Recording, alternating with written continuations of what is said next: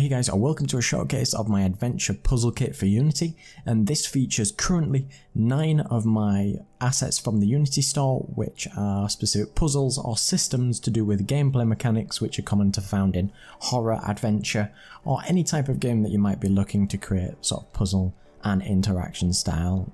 And I will give you a quick playthrough of all the 9 different assets, and I will be updating this pack as it goes along.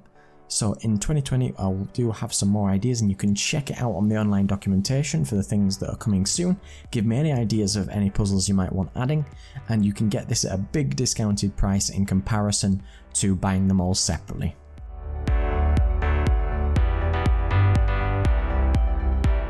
So number 1 is the examine system, and this is just a system where you can select any of the objects, 3D objects in your world, be able to left click on it, rotate and examine an object, and get different styles of user interface to be able to tell you what type of item and what description it has.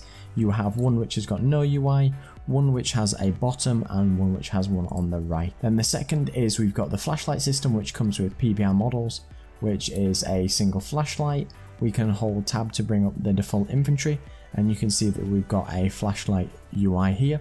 We can select and pick up the batteries, and we can increment, we can put the flashlight on, and we can swap the batteries and do everything from there. The next one is the generator system, so it comes with 3 assets, so the whole point of this is to activate a generator to activate some functionality.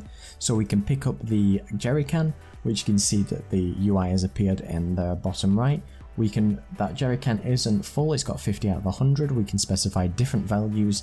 We can left click on the generator, it all has sound effects for all of these packs, and we can fill up the generator and the jerry can back up and fill this generator, and you can see the custom little pop out UIs.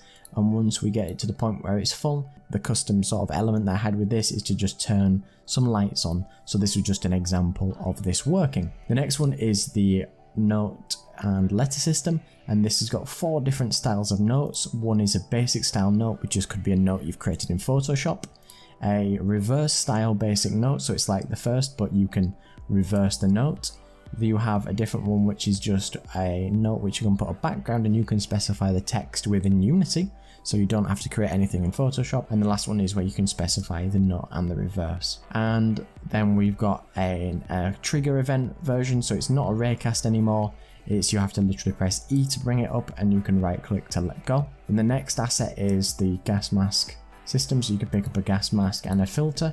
You can press tab and you can see that we've got a health, we've got a gas mask, and we've got a gas mask UI.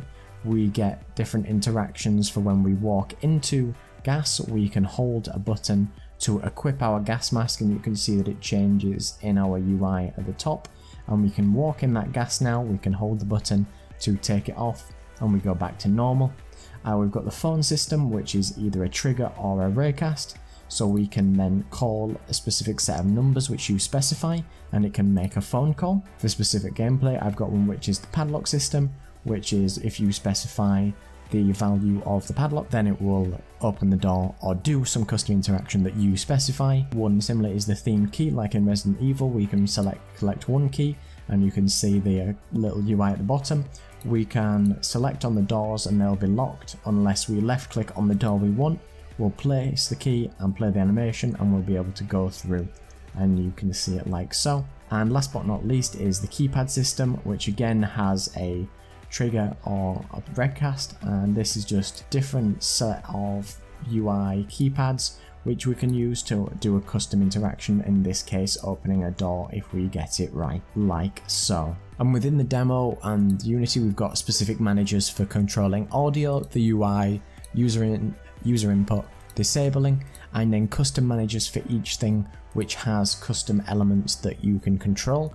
Then a selection of objects for each. For the objects that you will interact with, they will all need a tag and a layer. You will need a box collider, the adventure kit item controller, and any specific actual controllers that are specific to that asset, and these all work together, and they're refined with a unified raycast, and have been created with the idea of using one or all in mind. So you can use 5 or you can use all 9, and you can check out the online documentation, which I'll leave in the description.